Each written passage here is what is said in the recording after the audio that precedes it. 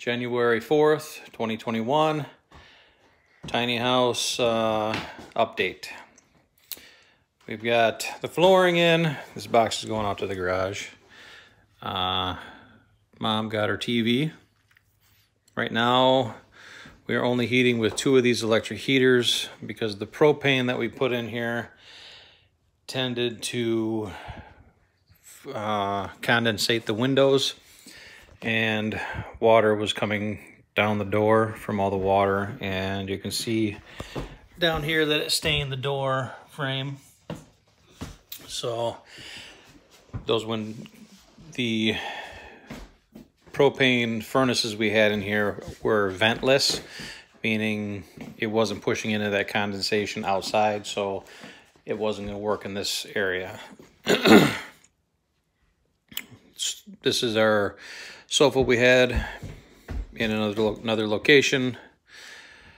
Cabinets are in, they're mounted in place, they're screwed together. Only thing we have to do is put a back plate here from there to there. I got to figure out how to do that because that's 10 feet long, and I don't think I can find a piece of paneling that long. I can find a piece of drywall that long, but I don't know what I'm going to do yet. We'll see how it goes. The cupboard counter space is cluttered at the moment. That is currently our refrigerator and our cooking surface here because we don't have our stove yet, which is going there. And our refrigerator will go there.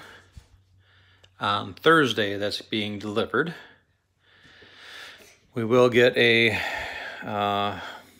cupboard up top here for cups and plates and that sort of thing. It's going to be about from there to that in size, hopefully, just up there.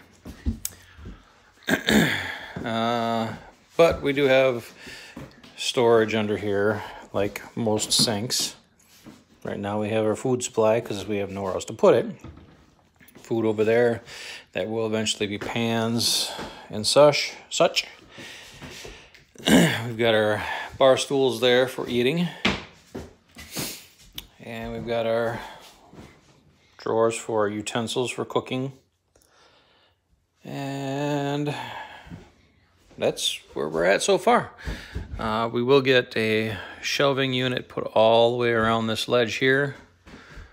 All the way around here, because this goes in.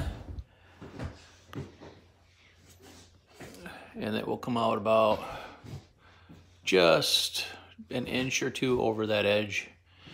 And then it'll be enough to put, I'm gonna put some lighting in it. I'm gonna light the whole thing all the way around, so when you flip a switch, the whole thing says, should be pretty cool.